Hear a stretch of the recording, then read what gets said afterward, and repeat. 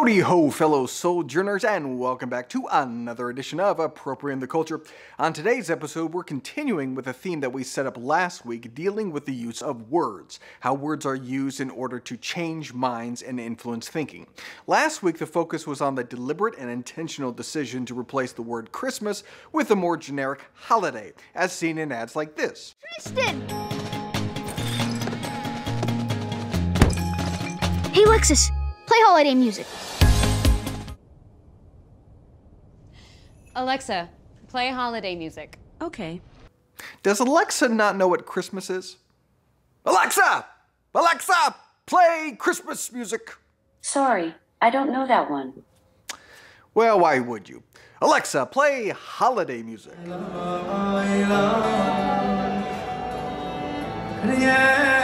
Alexa, stop. I'm not Jewish. But I am Pastor Shane, and I'll be your linguist today as we appropriate some culture.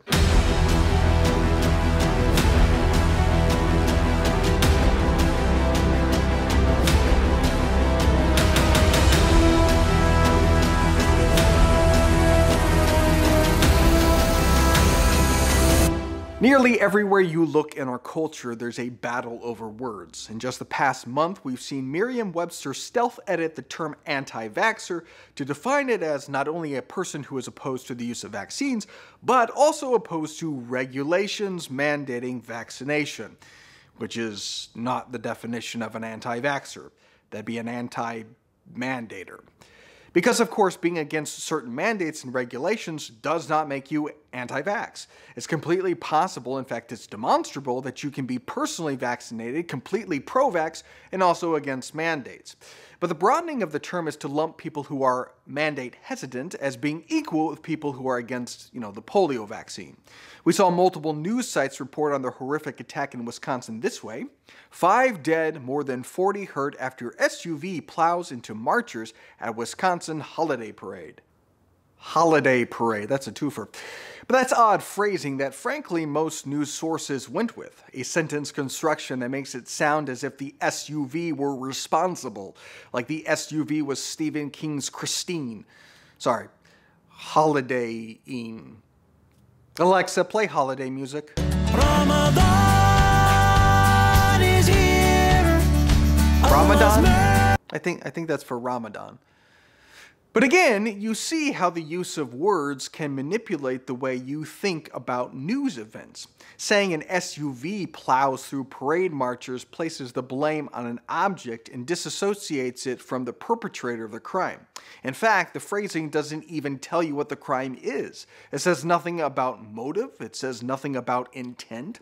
Now, to be fair, that could be a good thing to do, particularly when the news is first getting out and you may not have all the facts. Did the person driving suddenly have a stroke and unintentionally ram their vehicle into people? Or was this a deliberate act to kill and maim? But even after the details started to emerge that this was no accident, the media still framed things oddly. The Washington Post said, "Here's what we know so far on the sequence of events that led to the Waukesha tragedy caused by a SUV." CNN tweeted, "Waukesha will hold a moment of silence today, marking 1 week since a car drove through a city Christmas parade, killing 6 people and injuring scores of others." A car did that. That's why you always got to check the Carfax to see if your motorized vehicle is a homicidal maniac. Now compare and contrast Waukesha with Charlottesville, both cases in which men intentionally rammed their vehicles into a crowd of people. Woman recalls total terror of Charlottesville car attack versus the suspect in the deadly Waukesha parade crash has been charged with 5 counts of first-degree intentional homicide. A car crash versus a car attack. Subtle difference, but the word choices matter. They have different connotations, and so they shape the way we think about it. When people complain about bias in the media, it's not just contained to what is reported and what is not reported, but also to how it's reported. You can convey the same facts, but the word choices used can bring very different connotations. We also, of course, see the manipulation of language in the transgender field, like the fight over pronouns. I saw this image posted from a purported application. agender, androgyny, bigender, see you later gender, demigender, demi-more, gender fluid, break fluid, genderqueer, pangender, trans man, male, trans woman, female, two-spirit, a gender not listed, decline to answer non-binary, and finally cis female and cis male. Not only does the laundry list of terms convey a certain perspective on the nature of human gender, but even the traditional male and female categories are modified with cis, which is to say even selecting the appropriate category is still buying into the framework and conveying that male and female are merely another variance of gender identity. This is depressing. I need some holiday music. Alexa, play holiday music.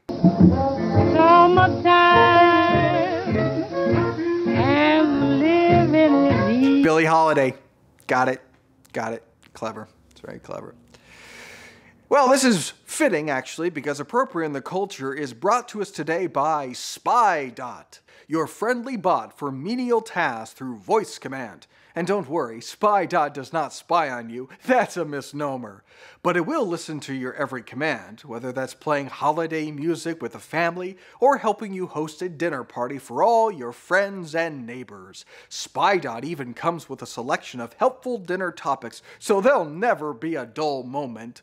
Just say, SpyDot, give me some icebreakers, and watch your holiday party take off with such scintillating topics such as shopping habits, political affiliations, banking and routing info, and many others. SpyDot, we're listening to help and serve. And that's all. Alrighty, so, hinting at Big Brother, in George Orwell's 1984, he introduces this notion of newspeak, which is a sort of narrowing of language. So you don't have good and bad, you have good and ungood. You have plus good and double plus good. And the basic idea there is that by controlling language, you control minds. You're narrowing the scope of language to narrow the scope of thought. You can remove ideas by removing words, because the words themselves are the conduits of the idea. And there's something to that. The Bible describes Jesus as the Logos, as the Word. In the beginning was the Word, and the Word was with God, and the Word was God. The Word became flesh and made his dwelling among us. Jesus is the Word. That's very evocative. Matthew Henry's commentary puts it this way: our words explain our minds to others, so was the Son of God sent in order to reveal his Father's mind to the world. And then the Word takes on flesh. Jesus is the embodiment of God, conveying what it is when we say the word God. Right? He's the embodiment of the Scriptures themselves. So there's something in that, and how our words contain ideas, and how those ideas then impact and shape our understanding. And that's why this linguistic ruse that's playing out in all sorts of spheres in our culture is so important to recognize. You know, we did an episode on equity. You know, what does it mean and whether or not it's a biblical notion? And the thing that struck me is I have heard more pastors in the past year use the term equity than I have in the past 30. Not fairness, not equality, equity. Equitable. We need to be equitable. This needs to be done equitably. Interesting word choice. And it's not wrong or unbiblical in their usage or intention of the word, but the word in our culture does have another meaning, another association, which is really not biblical. Words are conveyors of ideas, and bad ideas can take root in churches by falling into linguistic traps. And this is something that has been dealt with throughout all of church history, even in the formulation of the creeds, right? Begotten, not made. Very specific, highly debated language to try to capture and convey the proper theology of the Trinity. And we need to be continually alert and active and diligent about how words of our culture are manipulating and how we can use words to point people to the Word. And you can drop me a word on the usual social media platforms. Rate, review, like, share, subscribe, and I'll see you next week for more Appropriate in the Culture.